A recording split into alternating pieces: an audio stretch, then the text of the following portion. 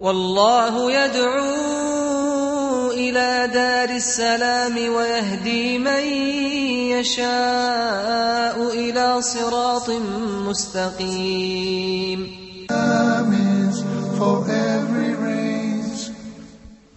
Assalamu alaikum. Peace be unto you. And welcome to this edition of the Beauties of Islam.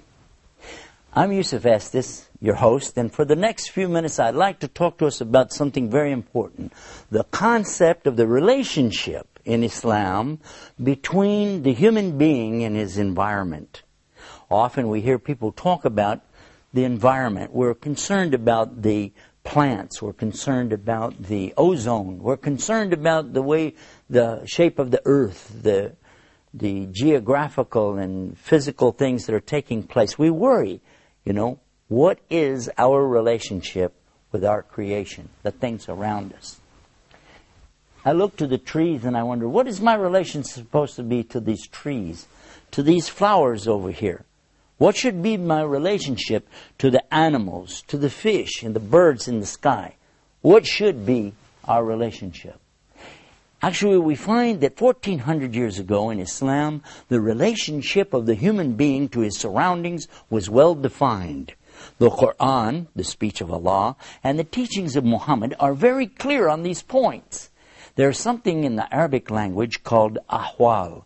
The ahwal are the surroundings, the conditions of the person. And what should it be? How should our relationship be to those things around us? And that's what I wanted to talk about, this particular aspect, this beauty of Islam. When we think about it, we said, we need these trees to make houses, so let's cut them down. But if we do so indiscriminately, we just wipe them out, eventually there won't be anything there to preserve the soil. The soil then is turned into what? Dust, and it becomes a desert. And the same would be true of any of the plant life. If we indiscriminately eliminate it, wipe it out, what would be left? The same for the animals. If we don't concern ourselves about the birds or the animals or the fish, and we wipe them out without any concern about what will be the future, then we're going to have a very serious problem. And it's happened. We've watched it happen in my life, actually. And we've seen some animals that became extinct in the last 50 years, 40 years, 20 years. And even today, there are many that are listed on the endangered species. These lists are serious. It's not something to disregard. But how about this? If the human beings had paid close attention 1400 years ago to the teachings of Muhammad, peace be upon him, and the teachings of the Quran, maybe we wouldn't be in the predicament that we find ourselves in today. Because look to what Islam has taught us. It teaches us that everything has rights. The Arabic word haqq. Everything has haqq. Everything has rights. Of course, the first of all rights are the rights that Allah, God Almighty, the one and only creator of the whole universe, He has the most rights on us. It's His right to be worshipped alone without any partners. And this should be mentioned. This should be mentioned frequently because it is something that we forget. All of the worship and all the thanksgiving go to Him. That's His right. He says in the Quran like this, Ya ayyuhalladhina amanu wattaqullaha haqqa tuqatihi wa la tamutuna illa wa antum muslimun. The meaning here, he's saying, oh, you who believe, the believers, he's telling, have taqwa for Allah because it's His right that you have this taqwa. That means God consciousness or piety or God-fearing attitude. Because in fact, you see, all of this is due to Him because He's the only creator. He's the only sustainer. So we give Him His rights.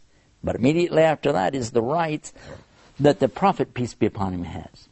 The Prophet Muhammad, peace be upon him, it has the right to be followed. And Allah talks about it in His speech, the Quran, when He says, قُلْ إِن كُنْتُمْ تُوهِبُونَ اللَّهَ فَتَبِعُونِي يُبِّكُمْ اللَّهُ وَيَغْفِرْ لَكُمْ ذُنُوبَكُمْ وَاللَّهُ غَفُورٌ رَحِيمٌ. He's saying here that Muhammad, peace be upon him, should say something to the people. Because people will say, I love Allah. I love Allah. And then it says, say to them, if you really love Allah, follow me. Follow Prophet Muhammad, peace be upon him. Then Allah will love you. And He will forgive your sins. Because He's the forgiver. And He is the merciful. It really makes you think, doesn't it? So after Allah and after His messenger, who then has the most rights? And then we know in Islam, because the Prophet Muhammad, peace be upon him, answered this question. A man came to Prophet Muhammad, peace be upon him, and he said, after Allah and His messenger, who has the most rights on me? He said, your mother. And then who? He said, your mother. And then who? Your mother. And then your father. Look what we understand right away from this. That the mother has so much rights. We've talked about this in some of our other programs, but specifically we're going to talk now about the priority of rights. And the mother has these big rights. And then the father has these big rights. Because your parents have so much rights over you. But after the parents who? One of the things we learn in Islam right away is your body. The physical body that you walk around in every day. This is the creation of Allah. He's given you this body. And it has rights. The body has the right to be properly exercised. It has the right to be fed. It has the right to rest, the right to sleep. The right that the body has over you is very important. But what are some of the other rights? And let's do this. I'm going to let you absorb and digest what I've been talking about. I want to take a break right now and then come back to this very important beauty of Islam. Stay right there. We'll be right back. Islam is keeping up the pace. Islam is for every race. Brothers and sisters, to increase your iman. خيركم من تعلم القرآن وعلمه ورتل القرآن ترتيلا. Learning how to recite the Quran properly, learning the meaning of what we recite, including the ahkam from the verses which we recite, trying to implement what we learn in our daily life. We'll listen to the participants and the guests. We'll take your phone calls. We're going to recite live. We'll listen to your recitation and we'll correct it according to the rules and regulations which we'll state in each episode. Now your dream will come true.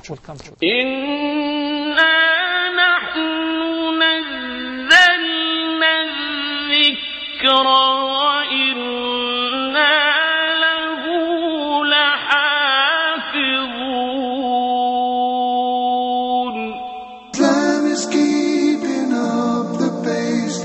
Islam is for every race. We're back and you're watching the Beauties of Islam. I'm Yusuf. We've been talking about the relationship of the human being to his environment, his surroundings.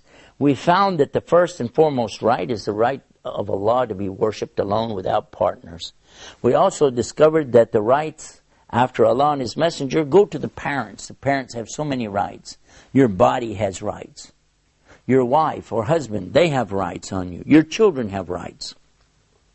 Your siblings, can you believe this? In Islam, it's clearly teaching us what are the rights of your brothers and sisters, aunts, uncles, cousins, and it's called the ties of kinship in English, but it's actually in Arabic the rahim, talking about the mercy place where we were all conceived. We all came from the womb of the mother, and don't break these ties.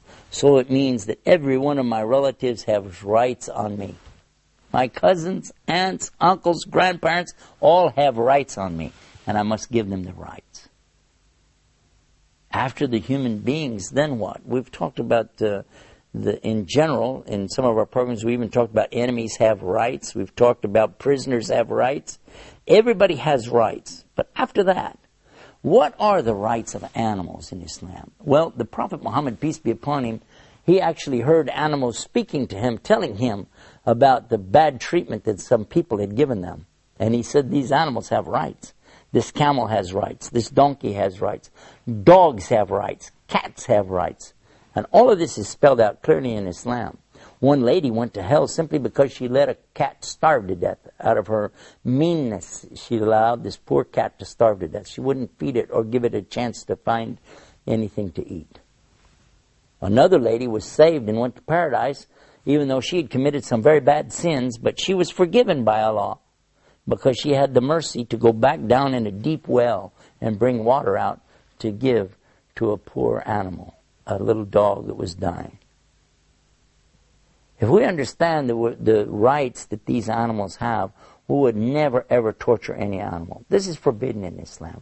Do you know that sometimes children will pull off the wings of a butterfly and think it's funny to watch the poor butterfly flapping with only one wing? This would be forbidden in Islam.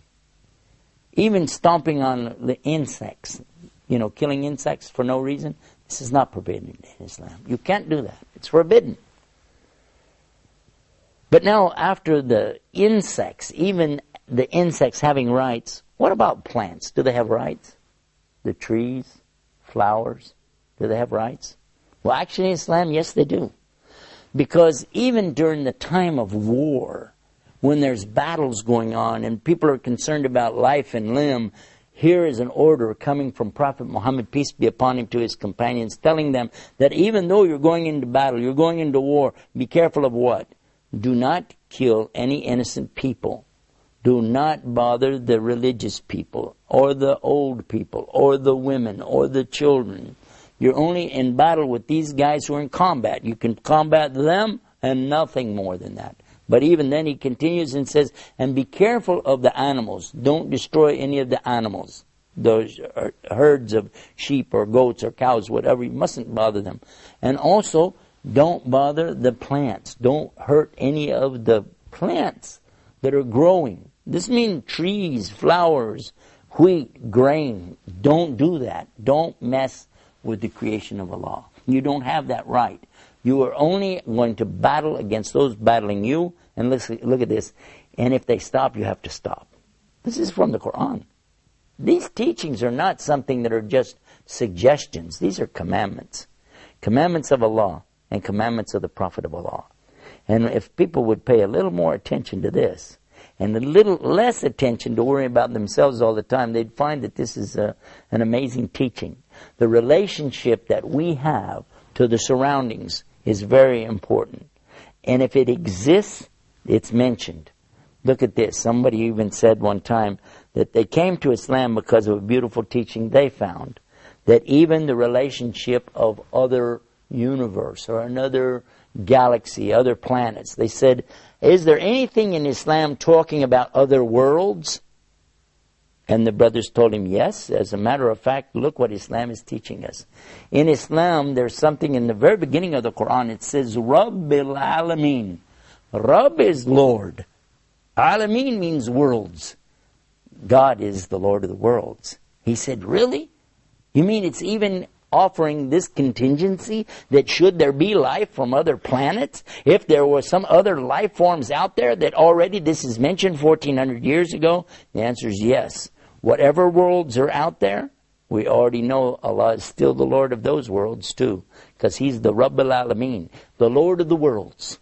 And this man heard that and he said, Ashhadu an la ilaha illallah, Ashhadu Muhammad Rasulullah, which means I bear witness that Allah alone is the only one worthy to be worshipped, and He has no partners, and that Muhammad, peace be upon him, brought that message, the message that there's only one God to worship. We learn all of this in these beautiful teachings, these beautiful, beautiful concepts that we have in Islam, to know how we are to react with our Lord, with our parents, ourselves, our families, and even our environment that's around us all the time. All of this we're learning in Islam. From what? The Beauties of Islam. We have a website. Come to our website, beautiesofislam.com, and watch these programs and more and get it all right there. Until next time, peace.